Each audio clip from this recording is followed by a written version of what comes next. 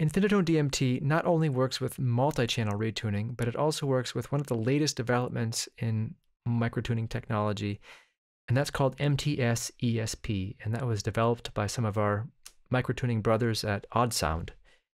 And this is a really great new tuning technology because with one master plugin, you can retune multiple synths all at once.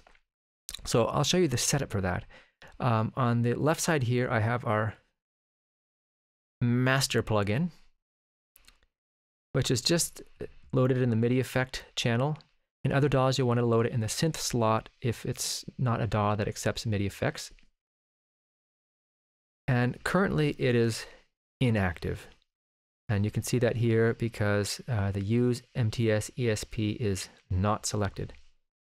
So here we have two separate synths. One is Surge, which is a great free synth that's out there. And here's what it sounds like without MTS-ESP, just standard chromatic scale.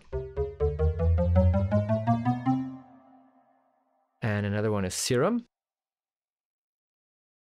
And also it's just the standard chromatic scale.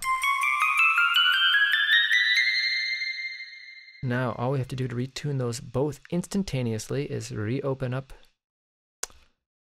Infinitone DMT here and go into the settings and select Use MTS-ESP. And we just select a scale here and it'll automatically send that tuning to both these synths. So I'll just play Surge here.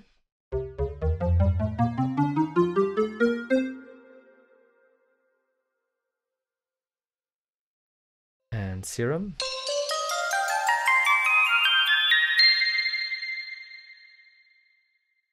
And now we can just change the tuning right here, and it changes automatically both of the synths. And it does that in Surge too.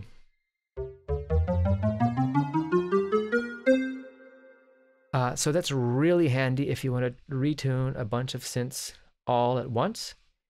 Now the challenge with that is there's a couple of things that it's not compatible with. It's not compatible with the beating effect here in Infinitone. It's not compatible with detuning, and it's also not compatible with the keyboard mapping. So if you want to have all of your notes on the white keys, it doesn't work with that. But hopefully in the future there will be updates, so these other things will also be compatible.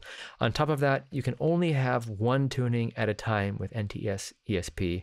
So that's a bit of a setback, because if you want to have multiple tunings going on in a arrangement, then you can't do that. Which is something that I like to do a lot. You can have a chord going on in one track and a scale going on in the other.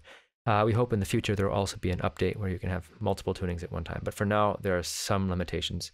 And what's really great about this also is that there are several DAWs out there which are not compatible with multi-channel MIDI effects, such as Pro Tools and Digital Performer and Ableton Live, currently at the moment. Hopefully that will change. And those DAWs do work with MTS-ESP. So it's a really great way to at least get something going in some of those DAWs. For a list of synths that are compatible with MTS-ESP, then just go to our website and there's a list of them there on the support page.